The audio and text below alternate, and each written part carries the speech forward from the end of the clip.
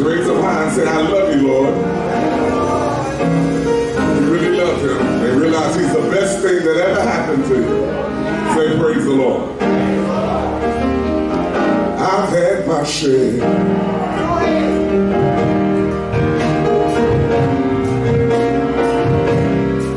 Of life's ups and downs.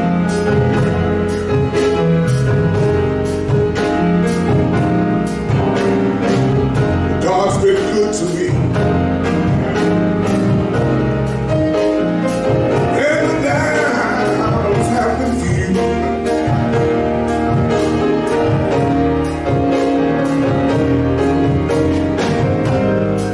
I guess you can say God has blessed me.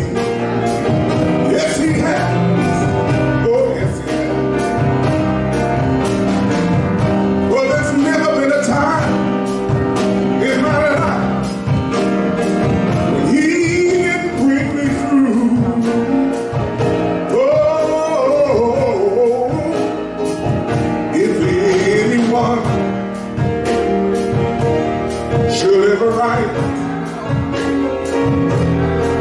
My life story.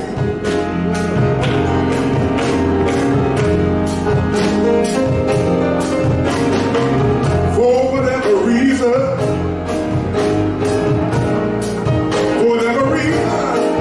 there might be.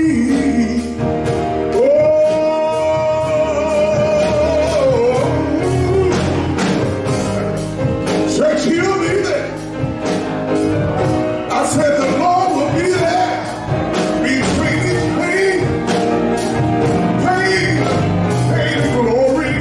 That's why I got to say that Jesus is the best thing. Oh, y'all know it. Come on, help me out. That ever happened. Is he the best thing that ever happened? He's the best thing that ever happened. Oh, Jesus is. Jesus is the best thing. Yes, he is. Yes, he is.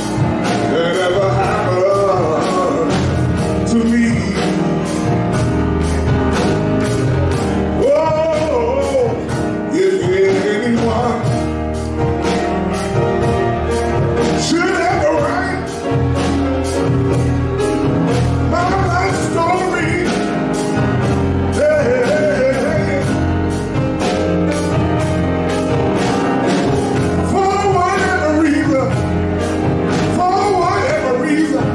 for whatever reason, that might be.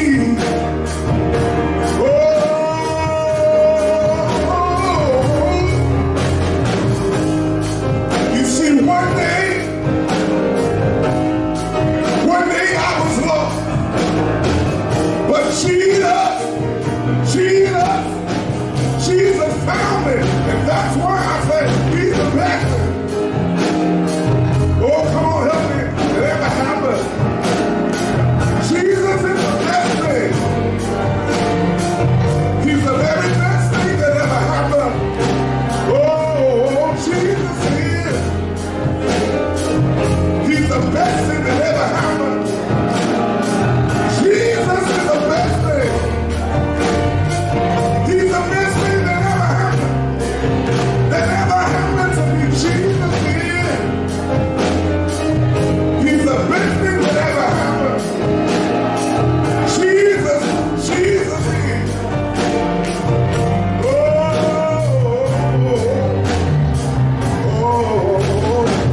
Jesus is the best thing that ever happened to me.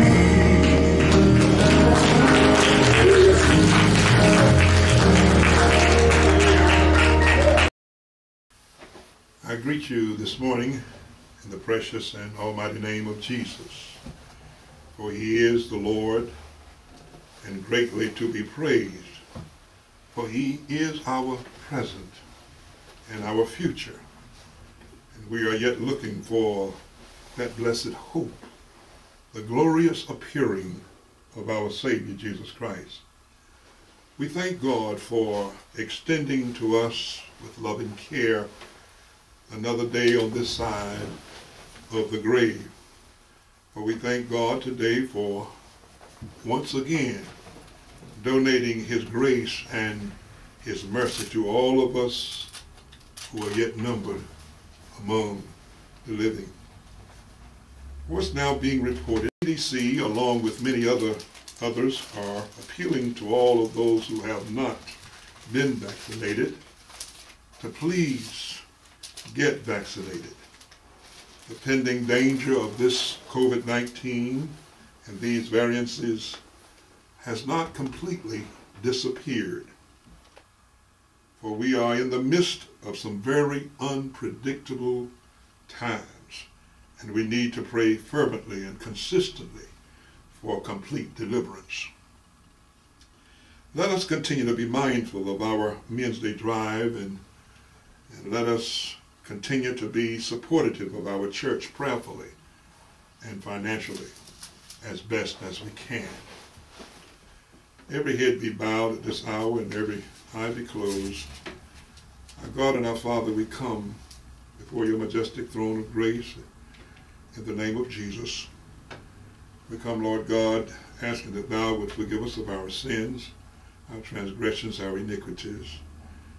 We come, Lord God, asking that thou would continue to bless us, Lord, as we persevere, Lord, through this COVID-19 and these other variances. We thank you for what you've already done. We thank you, Lord God, to know that there has been a decrease in infections and deaths. We realize, Lord God, that there's been some reopenings, and we know, merciful Father, that you are God who's able to allow the storm to pass over.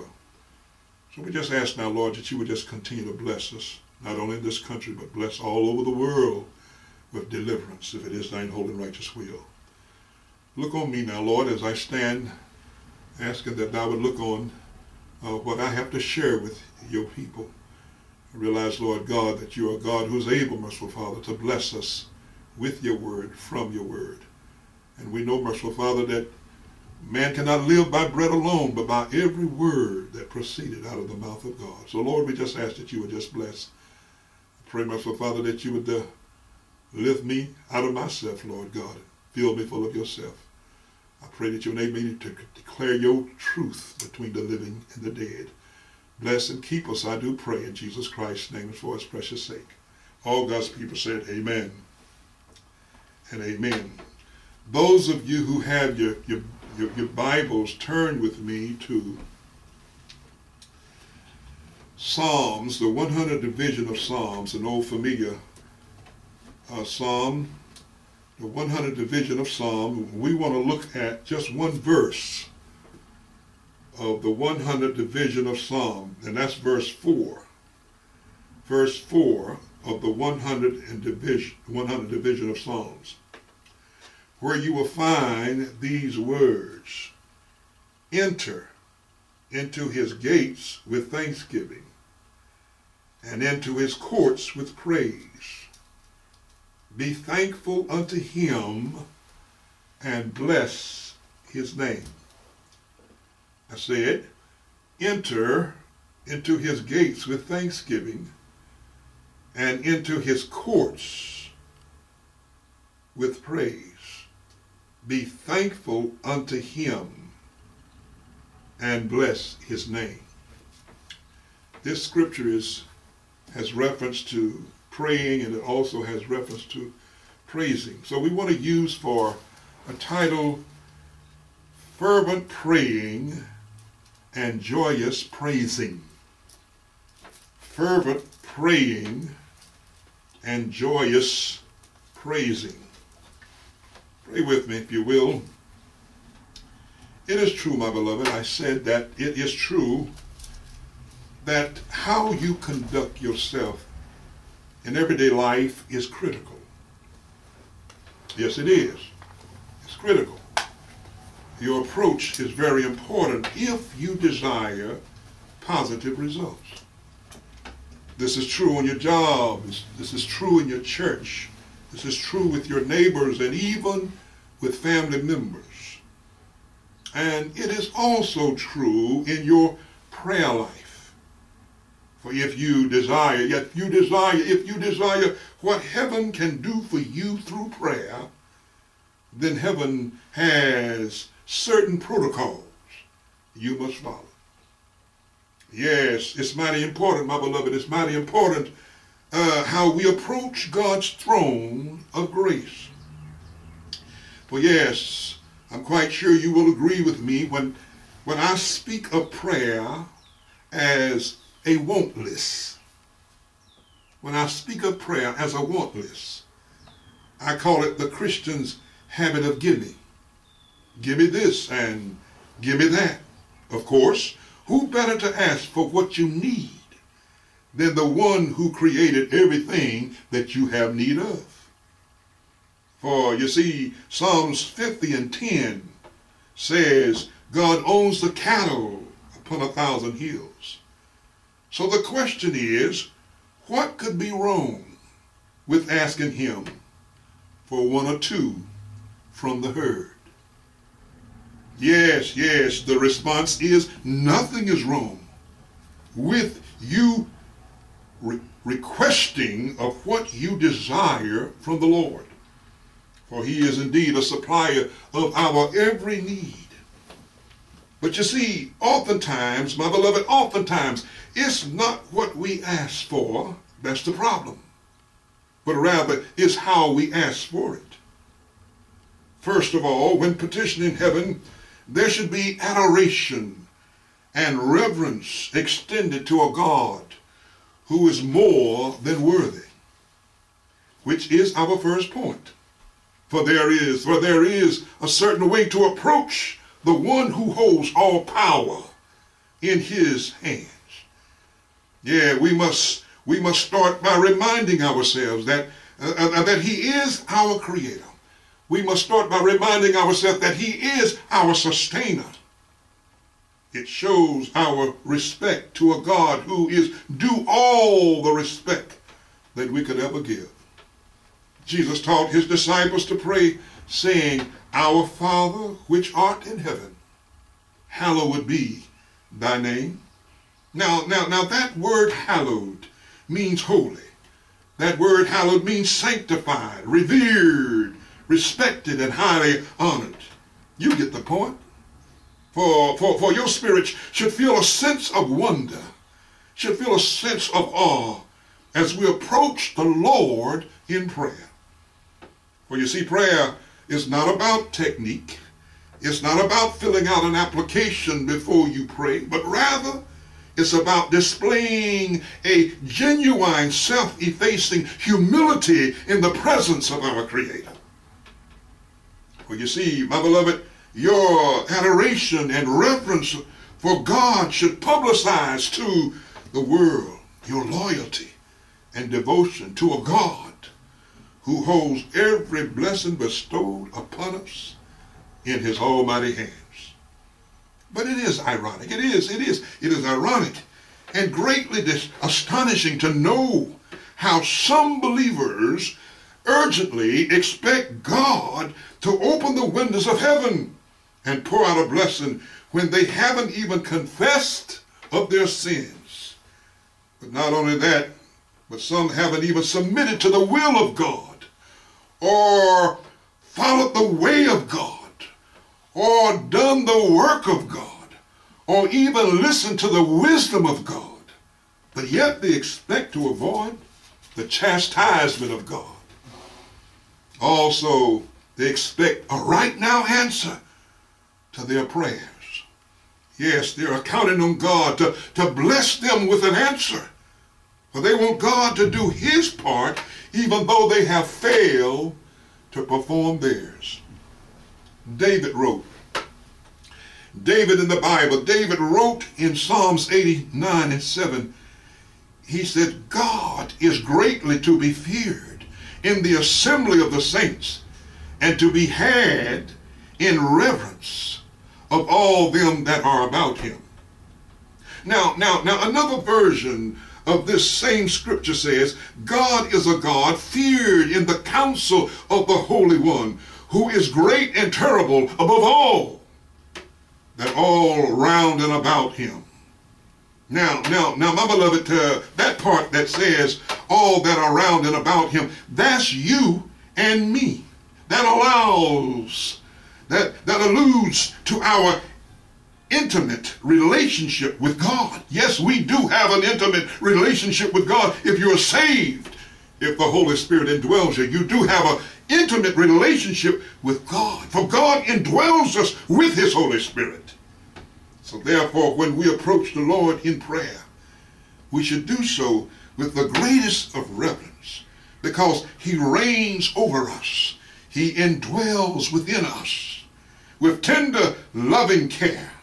And it should be so that we adopt, if we haven't already, should be so that we adopt, if we haven't already, a respectful and loving fear of him, not as some evil ruler bent on destroying us, but as the God who uses his rod of love, his rod of patience and correction to navigate us through life in the same way that a shepherd watches over and herds his sheep. Yes, yes, my beloved, when we pray, the Lord is searching our hearts for a right relationship. He's searching our hearts for a right relationship. But if you are a sure enough born-again believer who have been baptized in the blood of Jesus Christ, then you should certainly be filled with an awesome wonder and reverence as you approach God's majestic throne of grace. Secondly, offering thanksgiving is exceedingly necessary. It's been said that when you say thank you, that makes room for more. That makes room for another favor. That makes room for another blessing. For you see, saying thank you to God is the least. It's the very least we should do. All of what he has done for us. But we should always approach God's throne with thanksgiving in our hearts. 1 Thessalonians 5:18 testifies and commands that we are to give thanks in all things, for this is the will of God through Christ Jesus. But how sad to know that there are people in this world today who feel that they themselves are the ones responsible for the food they eat and the water that they drink, the employment that they have, the wages they are paid, Social Security and pension funds that they receive, the car they drive, the clothes they wear, and even the shelter that covers them in a time of storm. And so on and so on and so on. But James 1:17 begs to disagree with all of those who feel as though they themselves are the ones responsible for what they have or possess in this earthly life. James said, every good and every perfect gift, every good and every perfect gift is from above and cometh down from the Father. I run that by you again. I said, James said, every good and every perfect gift is from above and cometh down from the Father. So therefore, my beloved, the blessings we have received from the early rocking of our cradle up until this present time are blessings that have come down from the Father. Yes, everything we have, and everything we have had, and everything that we will have, cometh down from the Father. Well, you see, life is more than a blessing. It is also a divine privilege expressed by God from the lofty heights of heaven. Yes, we even live, move, and have our being in the Lord, because he is good. What the psalmist says, oh, give thanks unto the Lord, for he is good and his mercy endureth forever. But as we look yet further, we find that the text says, enter into his gates with thanksgiving. Enter into his gates with thanksgiving. Now, we can always consider the church door as our gate to enter his house, to give him thanks. But now, if the church doors are not swinging open to us right now, there are other doors that are available to us, such as our closet door, or our bathroom door, or any place where you humbly approach God's throne. But now, when giving thanks, you must make sure that the door to your own heart remains unlocked to your faith in God. Prayer is no good without faith to accompany it. Yes, for God is simply searching for that thankful and believing heart that acknowledges him as the God of all power. According to Psalm 77 and 14, he is the God that doeth wonders. Well, I'm quite sure you will agree with me that there are many difficult things that God has done for us. And in some cases we don't even understand, nor can we explain how he did it. Huh? For to us it should be not only a wonder, but it should also be viewed as a miracle. Some folk may feel that since Jesus completed his evangelistic ministry and ascended back into heaven, there has been no more miracles performed. But I beg to disagree, because the Holy Spirit, the comforter of the triune God, is performing miracles in somebody's life every day. Yes, every day. Now, as we venture yet further, my third and final point is the offering of praise. The offering of praise. For you see, there is a difference between thanksgiving and praise. Huh? Let me run that by again. I said there's a difference between thanksgiving and praise. Thanksgiving is what you appreciate in your heart, and praise is how you demonstrate it. For you see, you can have a grateful heart and still fail to take advantage of the opportunity to praise God verbally and publicly for how he has blessed you. For you see, some Christians, while in service, have more of a sit on hands kind of religion. But you see, the text says, enter into his courts with praise. For you see, praise is an action word. Oh, yes, it is. For if you want a perfect example of how we should praise God, just turn to Psalms and observe how David praised his Creator. David declared that his lips and his hands to be an active part of his praise to God. In Psalm 63, 3 and 4, David says, because thy loving kindness is better than life, I will lift up my hands to thy name, and I will praise thee with my lips. Some saints may be thoroughly satisfied with praising God just once on Sunday. That's all. Just once on Sunday. But in Psalms 119, 164, the psalmist said, 7 times a day do I praise thee because of thy righteous judgments. 7 times a day do I praise thee because of thy righteous judgments. So therefore the question is asked, when in the service of the Lord, when you are in the service of, are you one who can be found and heard in the amen corner? Or are you one who feels just fine remaining as a totally silent worshiper? Do you prefer quiet meditation over verbal exaltation? But you see, whether we realize it or not, Jesus, oh yes he did, Jesus has given us bragging rights. Yes, if you can brag on something you did that was successful, if you can brag on a child that you have helped bring into this world, if you can brag on anything else that you were successful in, it ought to be so that you can brag on Jesus. Yes, Jesus wants us to brag on him. Yes, he does. He wants us to brag on it for what he has done for us, for what he is still doing for us, and what he will continue to do for us.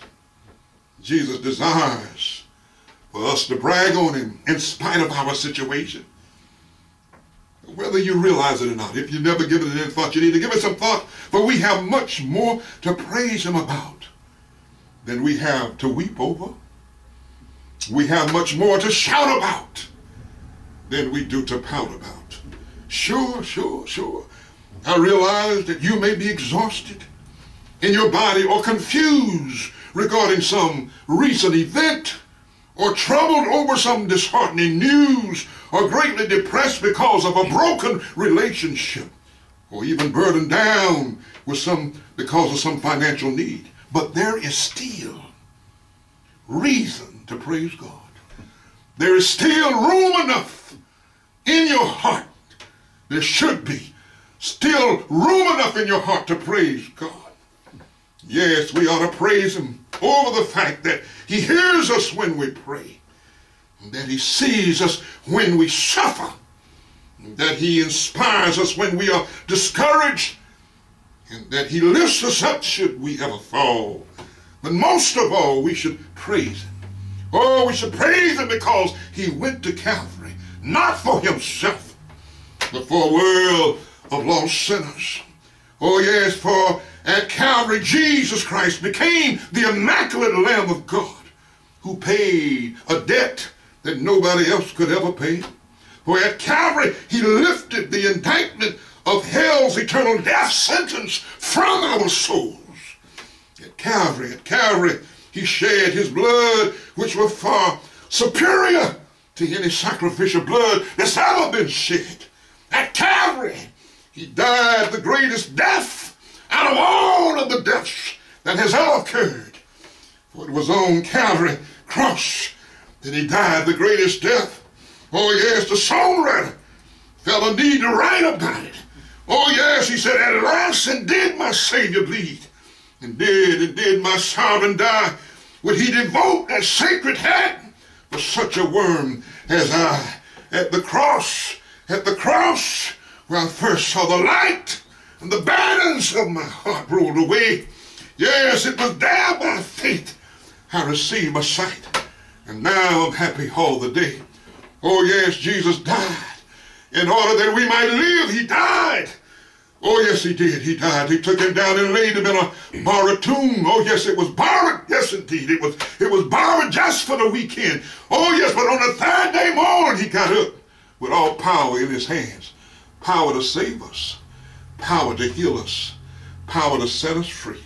There may be somebody in my listening audience that don't know Jesus, but I would have you to know that time is running out. Oh yes, time is running out in all of our lives. Time ain't as long as it has been. Jesus is soon to come. We're living in the last days. Oh yes, signs of the last days are all around us, Lord. We're all around us. You don't know Jesus, you need to accept him while you still have breath in your body, while you still have the blood running warm in your veins. Oh yes, he'll save your soul. He'll make you whole. He'll write your name in the Lamb's Book of Life. Thank God. Let's give the Lord some hand praise. Thank you, Jesus. Hallelujah. Praise his name.